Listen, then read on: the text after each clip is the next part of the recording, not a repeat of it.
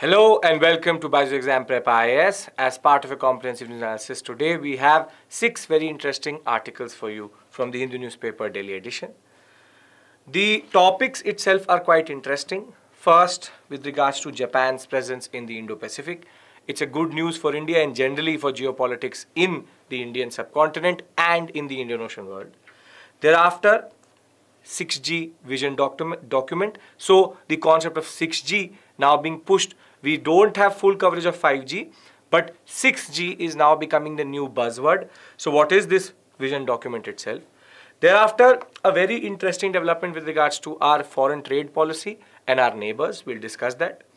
Then a major breakthrough for ISRO with regards to the reusable launch vehicle. Then two interesting, very simple, but one related to export and the other one related to the national park in Kerala itself, and therefore we have a whole coverage from GS paper 2 to 3 and more than that prelims oriented preparation. As always, once this session is over, there will be a quiz on the Telegram channel, so you can go and attempt that so as to revise what we've done in this session itself. Now let's begin our analysis for today. When we talk about Japan, when we talk about the Indo-Pacific itself, there has been a lot of churn and a lot of discourse vis-a-vis the Indo-Pacific. Firstly, Russia and China are now trying to change it to Asia-Pacific itself. And when we talk about the Indo-Pacific, it is very contested. It is contested with China trying to spread its wings throughout this section, the string of pearls theory, the concept of America trying to undercut that.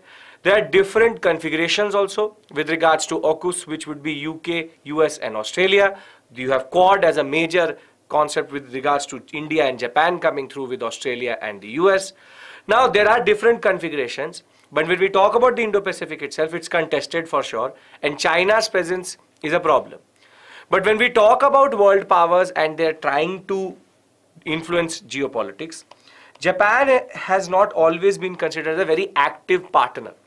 Though it has been talking about a lot of things over a period of time, when we talk about its partnership or generally its active role in Indo-Pacific, it has been quite minimal.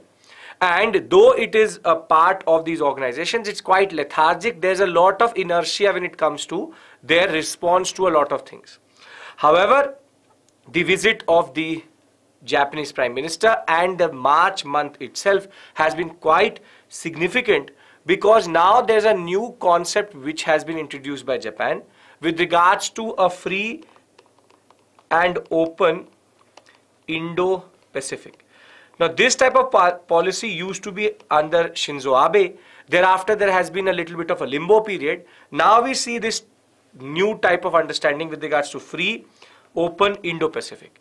Now before I go into the nitty-gritty of the articles itself, try to understand the basic point of this article, generally written from an academic perspective, but has a lot of important details for us for the mains examination. Now when we talk about Japan, as I said, Japan has been seen as an important partner. As of right now in G7 it is the president, India is the president, has the presidency of G20 itself, and it is trying to bring these two organizations together and therefore trying to get partnership of India and Japan vis-a-vis G7 and G20. However, there was always this concept that Japan is not fully committed to the security of the Indo-Pacific, which has now been challenged vis-a-vis the free and open Indo-Pacific concept and India and Japan strategic partnership. Now, in this whole concept, there are 4 basic pillars on which Japan is trying to play the whole Indo-Pacific game. First, by calling it Indo-Pacific, it is giving a lot of emphasis to India itself. There's a movement away from this concept of Indo-Pacific vis-a-vis China and Russia trying to call it Asia-Pacific, with this concept of Indo in that sense is now being challenged in a way. Now, the next is they are trying to talk about connectivity. They're trying to talk about open passage, but more than that, it's about multilateral connections.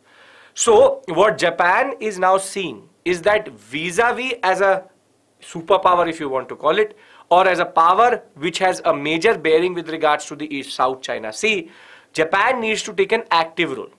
And therefore, this FOIP, what is called the new policy of the Japanese, is a welcome change with regards to India, because now India has an active partner to undercut the Chinese. Because with regards to the South China Sea, India has no stake in the South China Sea. Generally, vis-a-vis trade, it is important. But when it comes to the Indo-Pacific, the Indian Ocean itself, Japanese presence is important.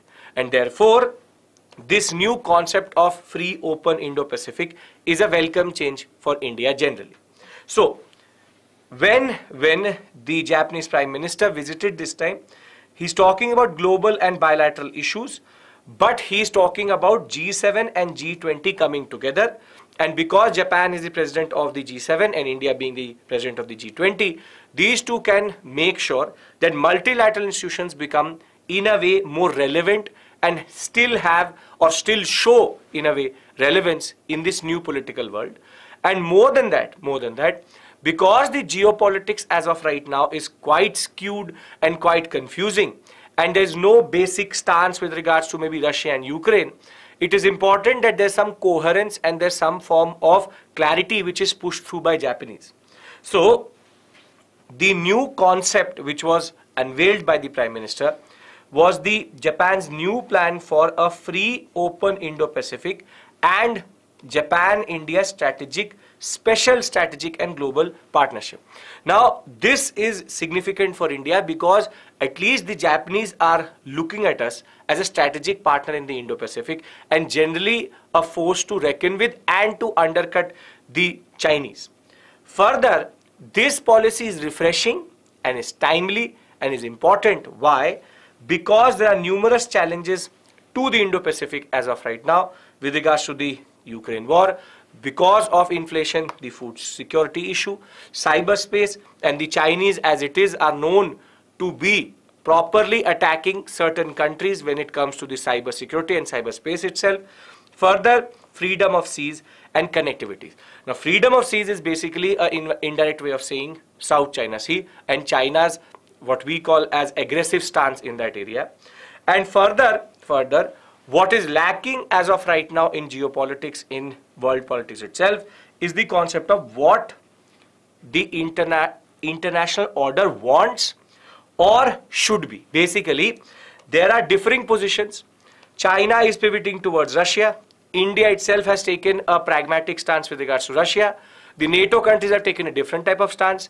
Russia itself has taken a different type of stance. Therefore, when we talk about the world order, there was much more clarity before Russia-Ukraine. It was not as complicated because Europe is so dependent on Russian natural gas and generally energy. The stance of the EU itself has been quite problematic in the larger perspective of geopolitics. Therefore, what it is saying is that when we come to this world order, when we talk about the international order itself, what should it be? And what should be a response to certain things. There's no consensus, but it's about consensus building. So the first and foremost point which is being pushed as of right now is that Japan's active partnership and active role in the Indo-Pacific is important. Further, with regards to the aspect related to the Ukraine war and how there's a lot of threat with regards to cyberspace and movement of trade vis-a-vis the South China Sea, in that context, and the very chaotic response to Russia-Ukraine itself, Japan wants to introduce certain principles into the world, and that too, India as an active partner in that principle. So therefore, when we talk about this free and open Indo-Pacific, there are basically 4 pillars of cooperation on which Japan wants to do this. First being the principle of peace and rules for prosperity. Basically, it wants to reiterate in a more technical way the fact that there needs to be free passage, no aggression, and this major arms race as of right now vis-a-vis getting military bases throughout the Indian Ocean itself and the Indo-Pacific itself.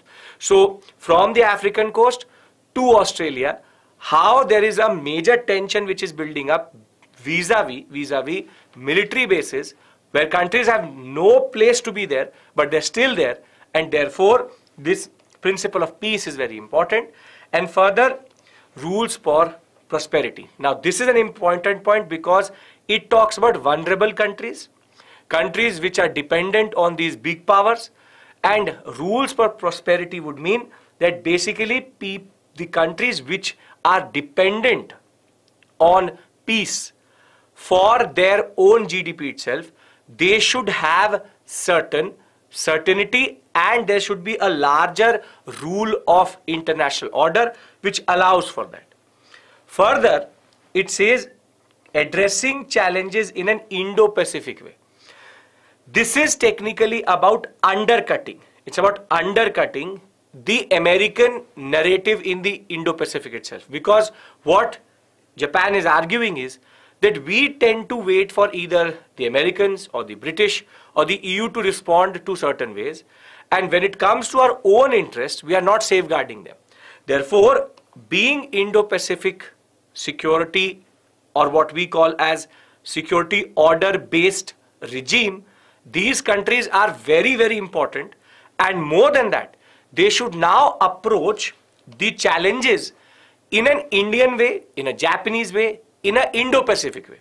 Therefore, we need to pivot away from this security complex which has been created vis-a-vis the US, the UK or the EU, and move away from that and move and shift the policy into India itself, into Japan itself, and we dictate how we respond to the challenges. Because America has been is dictating a lot of things in the Indo-Pacific itself, and therefore there needs to be a pivot away from an American perspective. Further, multi-layered connectivity, which is that we should have land routes, we should have sea routes, but more than that, whatever organizations we have, for example, we have BBIN, for example, we have BIMSTEC, for example, we have ASEAN, these should get connected to each other and they should not exist in isolation. Last but not the least, the concept of security and safe use of sea and air. Basically, trade should be free. There should be no threat or aggressive politics towards free trade in this area.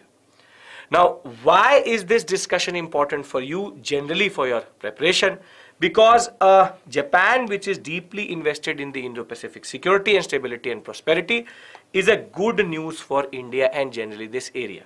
Because Japan has shown historically an inertia in responding to a lot of issues. So therefore, let's try to summarize this whole article. It's a Japan-oriented concept but has bearing on India. Three basic principles are being discussed here. First is that Japan has shown over a period of time historically inertia. It has not been an active partner. Second, with regards to how the world order, the international order has given a very chaotic, problematic response to a lot of challenges which are there. Further, it is a challenging time itself. And third is these four principles which are based on changing the security regime, the security order itself, which is based on the US, and shifting it away from the US, an Indo-Pacific way, prosperity, peace, and safe passage guaranteed. So it's a very simple concept, a very interesting article with regards to how Japan's role in the Indo-Pacific is important, and it is now trying to find its feet and space within that also. So therefore, for India as a strategic partner to the Japanese, it becomes important that we also cooperate and help the Japanese in becoming a more active partner. Because when it comes to this whole order, it is only the Japanese who are there in the South China Sea. Australia or India, both are in the Indian Ocean world itself, and therefore the Japanese have to play and will play and needs to play a much more active part in undercutting the Chinese interests and aggressive politics in this sector. So are we clear with regards to what is the basic point of this article, which is Japan's active role, the importance of that, and the four principles on which it's trying to do that, and which were technically inaugurated vis-a-vis the interaction which happened recently. Okay, perfect. With this, we move to 6G. Now, when we talk about 6G, see, it seems as absurd. Why? Why is it absurd? Because most of us don't have 5G access. There are 45,000 villages in India which technically don't have access to 4G. We all use 4G. We get some amount of 5G. Some people have it. Most of the people, 95% of the population does not have access to 5G. And now the government is talking about 6G. Now, how is 5G and 6G different? In the sense that 6G basically is considered 50 times more faster than 5G. The latency, which is the delay in between a packet of data going, is going to be in microseconds, which is touted as 1000 times faster than 5G. And more than that, it is going to now use certain technologies based on satellites, which is not there in 4G or 5G. 5G is more a tower-based concept, which 6G is going to be pushed via a constellation of satellites. Now, 4G access itself is problematic. 5G access, we don't have. Talking about 6G becomes futile. However, here the government has an argument, and that argument becomes important for us, which is that India had delayed the introduction of 5G, and that is why the infrastructure as of right now is not ready. So what happened was that the US and South Korea were very active in pushing 5G itself, and therefore they had the whole infrastructure and everything ready even before India thought about bringing in 5G. What the government of India is trying to talk about here in the vision document itself is that we need to catch this train as quickly as possible, or take out what is called the 6G out of the oven as quickly as possible, so that we can transition to it more quickly. And because we did not create the requisite infrastructure or the knowledge system or the expertise in India with regards to 5G, we are struggling right now. Therefore, this vision document talks about the fact that we need to create an ecosystem in which 6G is supported, is actually seen as a very realistic alternative to 5G. We have not still fully harnessed the concept of 5G with regards to maybe medical sciences, or businesses have not used it, but 6G can be used in that regard. We can create an awareness about it. And third is that they're talking about an apex body which is going to spearhead this whole process. It is going to incentivize certain institutions. It's going to incentivize research, how these machinery or this machine and this infrastructure can be created before 6G is ready itself. So it's about how we bring these two things together, which is, first, we are ready to adopt it as quickly as possible, and second is that we don't do the same mistakes as we did in 5G, which is to wait for it to work and then shift to it. That is why we don't have any infrastructure, and as it is, that infrastructure is quite expensive because we didn't pioneer the innovations in that area. So this vision document, as I said, is a concept which is still developing. It seems as a futile activity. However, for a UPSC aspirant, it becomes important because it is something which is the future of India, and here India wants to bank on something which we missed last time. So when the 5G train left, we were waiting for the second train to come in. Here it was about being the engine for the 6G train itself and creating an ecosystem in India to support it. So it's an interesting article, it's an interesting point itself, and we need to now be aware with regards to 6G. So on 22nd March itself, the Prime Minister had unveiled a Bharat 6G vision document as a starting point for policymakers and the industries for the next generation of telecommunication or telecom. Though this was the basic emphasis, the ground reality is that close to 45,000 villages lack 4G connectivity, and 5G networks don't exist, or infrastructure does not exist in most of the areas. Some of us don't even have 5G phones in that regard because it's a futile concept itself. And in certain parts of India, 4G phones are still working on 3G because of the problem of access to internet itself. Therefore, the advantages are there, but we don't have full coverage of 4G or 5G in that regard. Now, how is 6G different from 5G? We don't have to go into the technicalities, but basically for consumers, it's going to be faster internet speeds, better videos, heavier what we call as movement of data in the same bandwidth itself, the same spectrum itself, and therefore it's a new generation touted as 50 times faster as 5G. And 5G is considered 100 times faster than 4G. So it's a major leap in that regard. The businesses and government have still not used 5G to its full potential. And the basic point is for 6G, it's not about tower-based concepts, something related to how the SpaceX program with regards to Starlink is very important, wherein satellite constellations with towers and base stations is going to be the way. There will be an integrated network which will be created in the rural areas and the urban areas. Specifically in the rural areas, the infrastructure for 6G is not going to be enough. 5G and 4G is not enough. It has to be based on satellite technology. So therefore, there needs to be a certain pivot and orientation towards that technology right now itself. Therefore, the government has indicated certain things. Now, this discussion becomes important for you because you would need to write it in the examination with regards to the potentiality of 6G. So first would be that they want to accelerate India's wireless data consumption and leadership when it comes to 6G technology itself. Therefore, they are encouraging local manufacturers and supporting Indian companies and engineers and creating an international discussion and concept of standardization when it comes to 5G, when it comes to 6G. Basically, they want to pioneer the whole discussion, and we want to basically be the spearhead or the leader with regards to 6G. Now, the major motivation here is where we see that there has been a mistake which was made last time, is that India delayed the rollout of 5G because whilst US and South Korea were getting ready to roll it out, we were still checking if this concept is going to work for us. And now that 5G has actually become a reality, India now lacks the technological, what we call as prowess and modern infrastructure vis-a-vis 5G.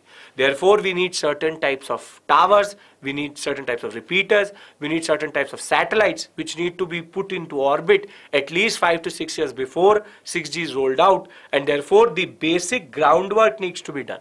In 5G, we waited for the South Koreans and the Americans to create the groundwork, and over that we want to create an infrastructure. Here, India wants to be the foundation for 6G itself so that we can change the narrative and we can harness the potential of this in that regard.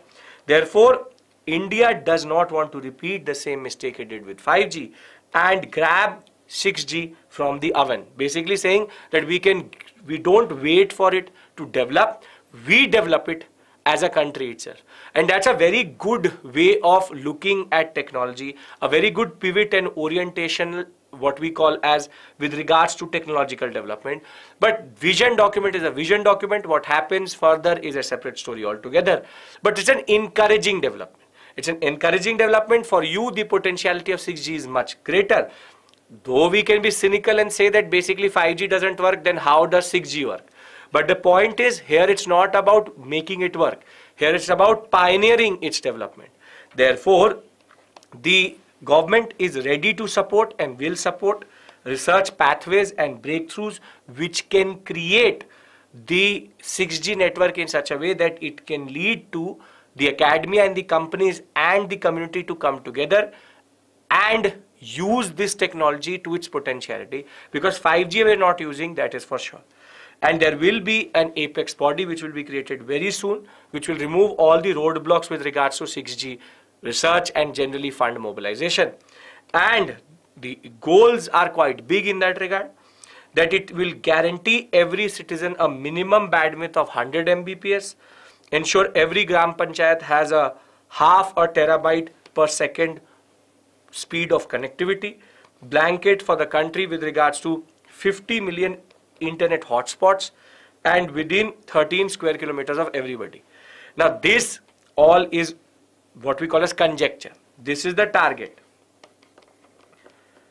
For us, this target is quite far away.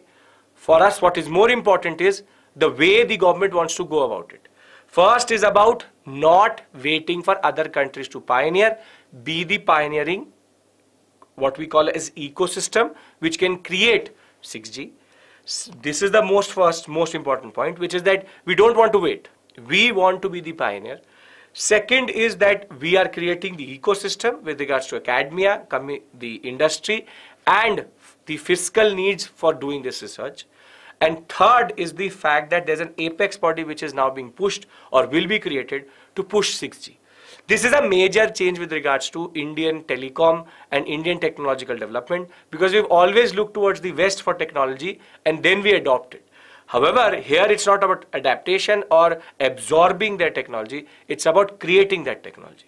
So it's an interesting and important development, generally important for your preparation in that way, because now 6G is going to become a buzzword across the different papers, and generally in the mains examination, it has an important bearing for your GS paper 3. So I hope that you understand the importance of this article and why this vision document is a major change in the Indian orientation with regards to internet technology, satellite-based technology, and how we have done certain things in a certain way. 5G, we missed the train. We want to be the pioneers here. Perfect? Very good. Now comes an interesting change in India, and here in itself, India is now moving away from this idealism or what is called Gujarat doctrine, that basically we are obligated to help our neighbors. Basically Bangladesh, Bhutan, Nepal, Pakistan, we discount in that, Sri Lanka. And India has always basically not accepted or expected reciprocity from these countries. So we don't expect anything from Bhutan, we don't expect anything from Nepal, or we don't basically want anything back. And in that sense, when it comes to Nepal's foreign trade, or when it comes to Bhutan's foreign trade, when it comes to Bangladesh foreign trade, and even Sri Lanka in that way, India, when it comes to its foreign trade policy, has always dictated its movement in and out. Basically, if there's any good which is moving towards Nepal, India has always facilitated it.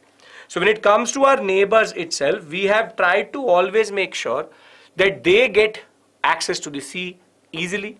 Landlocked countries get the infrastructure which is needed to them. And India has always, in a way, dictated it vis-a-vis what is called bilateral treaties or bilateral interest. Basically, the interest of the nation and our interest. But as I said, India has never expected or accepted reciprocity. Basically, we don't do anything for Nepal or Bhutan for something back. But this has now changed. And with the new trade policy which has come in, the word bilateral relations has now been substituted with strategic and economic interests. Now, this is an important development, and this is very important because in a way our neighbors have been using us in a way. Because Nepal pivoted towards China. When China ditched it, then it came to India. Bhutan, as it is now having independent relationships with China, which was never the case. Bangladesh is a little bit unpredictable in that way. Pakistan you can't trust only. And Sri Lanka has also been in this what we call tight spot or crossfire in which it has been pivoting towards China itself. Now, when it comes to our neighbors, if you are pivoting towards China, if you're pivoting towards Pakistan, then why should we not expect anything which is at least pro-India stance or at least neutrality when it comes to the relationship? And why can't we create a regime in which our economic interest and strategic interest also come into the picture? So if Nepal is so pivoted or so happy with China, then let's not allow the movement of goods which go to Nepal within India itself. Let China do that. If China is so important for your bilateral relationship, let us do one thing. Make China your major trade partner and let all the movement of goods and services move from China itself. Let it come from Tibet itself. So if Nepal can do it, if Bhutan can do it, then we can also do it, which is that our strategic and economic interests are equally important. So this is called moving away from idealism to pragmatism. Basically, idealism is that we are the big power. Now we are moving to pragmatism, which is being practical, which is basically if our interests are being undercut, if you will undercut our interests generally, then why should we support you? Why should we allow anti-India activity happening in your country itself be supported by Indian, what we call as, in a way, goodwill? Because we have always acted in goodwill. So this is a very interesting development with regards to our foreign trade policy, because there's a shift, and there's a shift in stance which is considered significant, because now on allowing transit of goods in and out of neighboring countries, the new foreign trade policy has introduced an additional consideration in providing such trade transit facilities for adjacent countries. India's strategic and economic interest. If it is in the Indian interest, we will allow it. If it's not in the Indian interest, we will not allow it. Basically, if something is moving through India towards Nepal, towards Bhutan, towards Bangladesh, or India is facilitating whatever it is doing in the Bay of Bengal or the Arabian Sea for Sri Lanka, India will now change its orientation. Therefore, there's a change in language. There's a change in language of how we talk about this relationship. So the change language in provisions pertains to the transit facilities, as well as the subtle shift in the stance with regards to trade with neighboring countries in the new foreign policy itself, foreign trade policy in that regard. And this would unnerve, and this should be a major consideration for Nepal and Bhutan. And basically Bhutan has shown a lot of attitude this time vis-a-vis going with a border, what is called revision strategy with China independent of India. So now they're resolving their border disputes with China, which they never used to do, whilst undercutting India. So, and the basic point is, this is not something which is in India's interest. Bhutan has always been a neutral neighbor, an important neighbor, but it can't be that you take everything from us and allow China to pivot towards you and then also become pro-China, because then it undercuts our interest. Therefore, the old foreign policy document, which is 2015 to 20, used to say, so this foreign trade policy doctrine with regards to 2015-20 used to say, and it's a very important part, this is the old stance: transit of goods through India from or to countries adjacent to India shall be regulated in accordance with bilateral treaties between India and those countries, and will be subject to restrictions as may be specified by the Directorate General of Foreign Trade in accordance with international conventions. So it's a very standard thing that in this, Indian interest is not highlighted, Indian interest is not pushed, it is not even mentioned in a way. It's just that if we have a good bilateral treaty, if you have a good free trade agreement with Bhutan, with Nepal, we will allow that.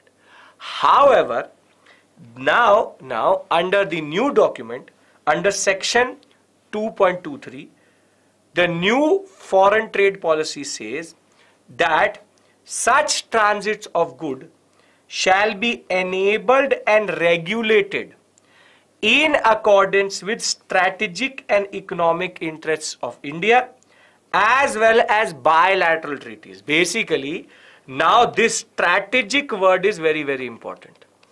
Economic interests, as it is, if it is if we are producing something and China is importing it from, or rather Nepal is importing it from China and then transporting it through India, then it is not in our economic interest. So we will make sure that that thing does not go through, or basically our economic interest should not be undercut by imports which Nepal and Bhutan are making. But what is more important is basically strategic. Strategic. Why? Because strategic location, strategic concept and strategic security regimes are something which are the buzzword now. That what is our strategic interest in that area? With regards to Nepal, we've already seen how there was a major pivot towards China, then aggression, and then they're back to becoming pro-India. In that regard, India allowed for movement, but we did create a blockade. And therefore, now that blockade becomes more institutionalized vis-a-vis this concept of strategic and economic interest.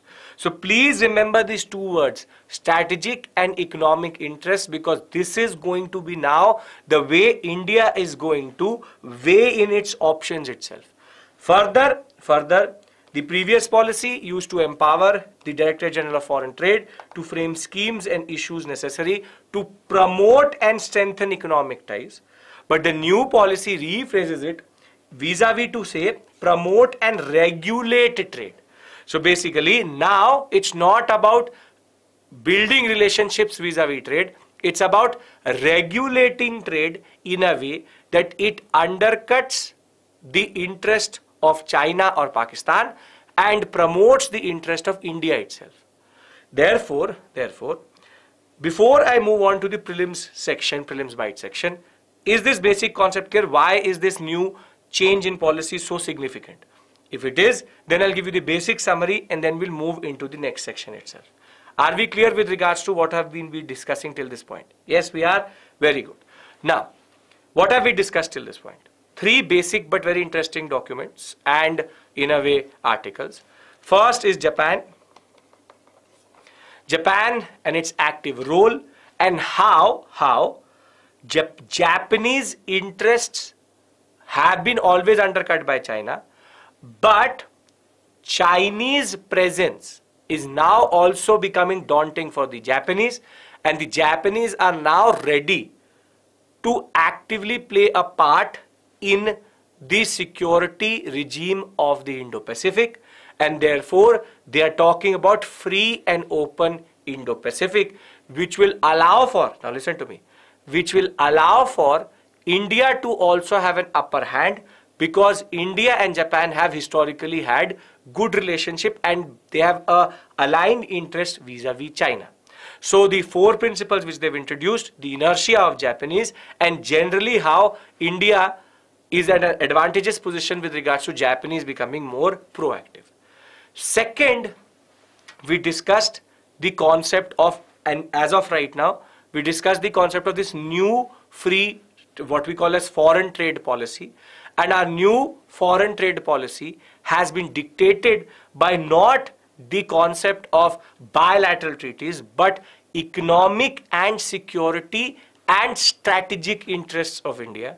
And therefore, we will not be the nice guy we have always been with regards to you doing anti-India activity and we allowing movement of goods and services to your country. Rather, Indian foreign trade policy is now going to be dictated by the interest of India and the strategic interest of India, which is very significant. And the third was the 6G document which we discussed, a major change in how India wants to look towards telecom technology. We waited for the 5G technology to get adopted or created or the foundations being laid, and then we have moved to 5G, which has led to a major delay in its adaptation, and the infrastructure has never been created in India itself. In 6G, we want to be the pioneers in that regard. If this is clear, then we'll move to the prelims section or the prelims bite section. 3 very simple but important articles in that regard. Yes? Great. Okay. Now the first is a major breakthrough for the ISRO, which is the reusable launch vehicle, the technology demonstrator. So basically the RLV is the future of Indian space technology and satellite delivery. Basically today what happens is that the PSLV or the GSLV, when it goes into orbit, we lose the first stage, we lose the second stage, we lose the cryogenic stage itself. The rocket itself is exhausted in a way. However, this concept is going to be that we will use a launch vehicle which will house the satellite in itself. Once it goes into orbit, it will put the satellite into orbit and then come back into the Earth's orbit itself, atmosphere, and then land in India or in the Bay of Bengal and the Arabian Sea, and we can reuse this basic launch vehicle. So it's a reusable launch vehicle, therefore cutting down the costs and allowing India to put in multiple satellites at the same point of time, but we don't lose the launch vehicle itself. And for that, the most important concept is that when we use a reusable launch vehicle, it's about autonomous navigation and landing. And what ISRO has demonstrated yesterday itself is that we have now landed, or the launch vehicle itself has landed itself itself without any input from ISRO. So the autonomous maneuvering and landing procedures have been followed by the onboard system itself, and this has proven to be successful. Therefore, ISRO's reusable launch vehicle landing test has now been successful. What we did was that we took the reusable launch vehicle to 4.5 kilometers via Chinook helicopter. Then we left it in the air. It started to glide back, but the basic point was there was no input from the ISRO. It was all automated, and it automatically landed in the airbase itself. And that is a major breakthrough, because the gyroscopes or the basic navigation technology which is needed for this type of a rocket, which is much bigger in scale, is now at least tested and proven. So this major development with regards to the RLVTD is very significant, and you can expect a certain type of question with regards to what is this concept, with regards to why is it so important in the larger space technology of India, and the fact that we have now tested integrated navigation, guidance and control systems. Basically, this was just a demonstrator. It is not to scale. It's a very small rocket, but it's a technology demonstrator. If we can get it at this scale, we can get it at a larger scale itself. So ISRO has now added another feather to its cap, basically by developing indigenously the infrastructure which is needed, or the technology which is needed for a reusable launch vehicle. This is going to be a game changer, because as I said, PSLV and GSLV, we lose it in the process of sending satellites. We will not, because this will land back after putting in the satellite, coming back into the orbit of the Earth, and then entering the atmosphere and landing close to India in such a way. The basic demonstration was that it was landing on the Bay of Bengal. It was simulated, but the basic point is, once left disoriented, it was able to orient itself and land in a certain way from 4 kilometers in the sky, which is very significant and a major breakthrough in that regard. So it's a very small concept, but significant with regards to our space technology. Then comes this concept of exports and a new definitional change. A very interesting development again vis-a-vis Russia and Ukraine. Basically, this has been created because of the Russia-Ukraine crisis itself, and the concept of political risk in export guarantee schemes and insurance schemes are now being updated. What is the concept here? So what happens is that there are certain safeguards which a lot of our exporters have, which is an export guarantee scheme and insurance scheme, under which, for example, we sent a consignment, and the consignment, before it reaches the country itself, there's a war, or for some reason related to major development, there is the docking of that ship cannot happen, and the export commodity has to come back. In that sense, there's a loss to the exporter, but that is covered under the insurance, However, what is not covered under insurance or the export guarantee scheme as of right now is what are called non-tariff barriers, or the concept of the way there are sanctions which are being pushed into countries which are very quick to come in, but now the exporters have no way to respond to it. So economic sanctions and non-tariff barriers were never covered under export guarantee scheme itself or insurance schemes itself.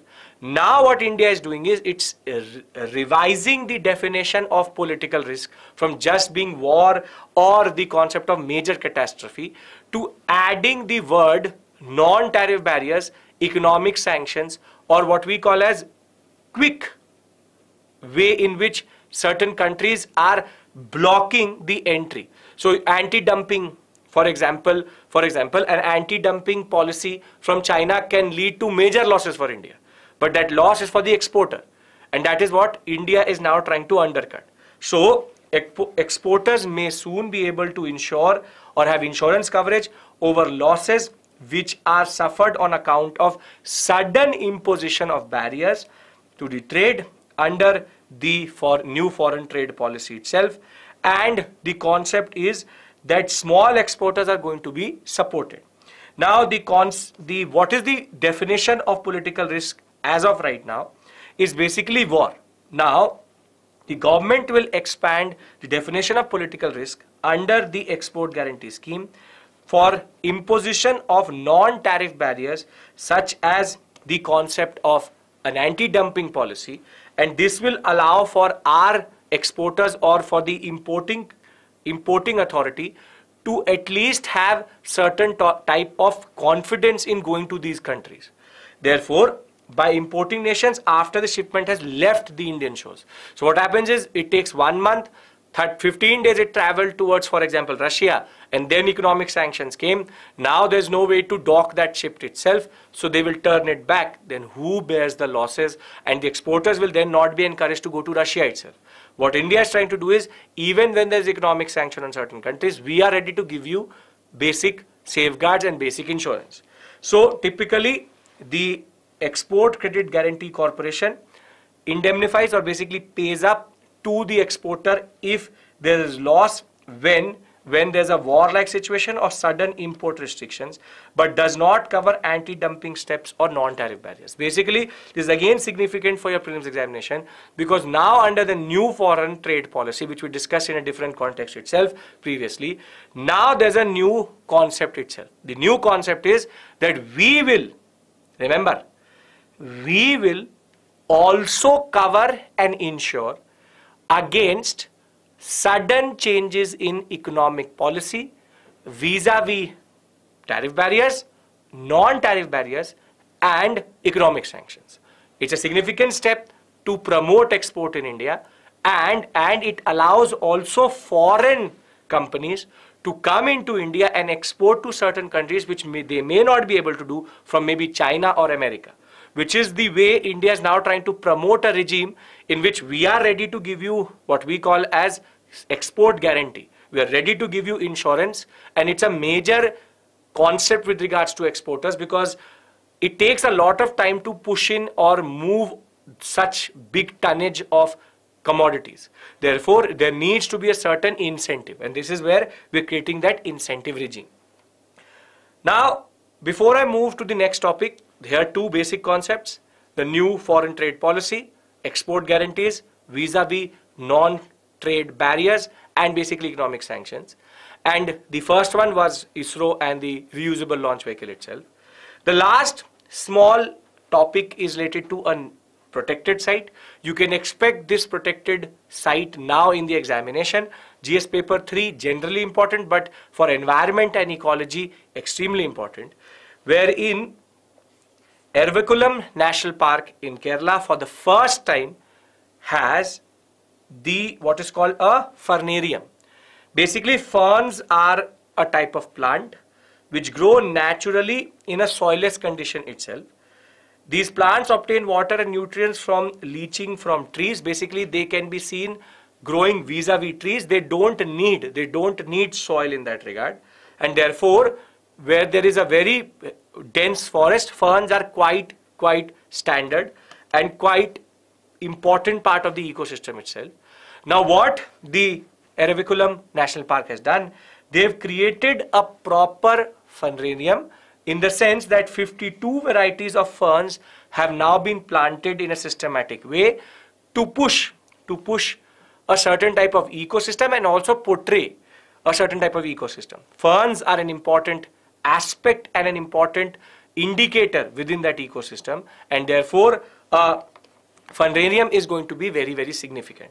More than that, what is equally important for you is that the Erviculam National Park is also the natural habitat of the Nilgiri tahar, a very important critically endangered animal from India, and therefore this is a significant development, because that park is trying to change its orientation vis-a-vis just not going towards fauna but flora also, and this is going to, and the proposed plan is to have 104 different varieties of ferns which are conserved, and in a way in situ itself, not ex situ, because they are being conserved with the trees in which they are, and therefore we are creating a certain ecosystem which can sustain these ferns and also create awareness about their importance in the larger context of the tropical and deciduous ecosystems. Now, before I go to the mains question, let me give you a basic summary of what we've done today generally. First and foremost, we discussed Japan's orientational change and its more proactive role in the Indo-Pacific. Second, we understood the 6G document and how we can see that India has now pivoted towards a more proactive role vis-a-vis technological development. Third, we tried to understand the new foreign trade policy.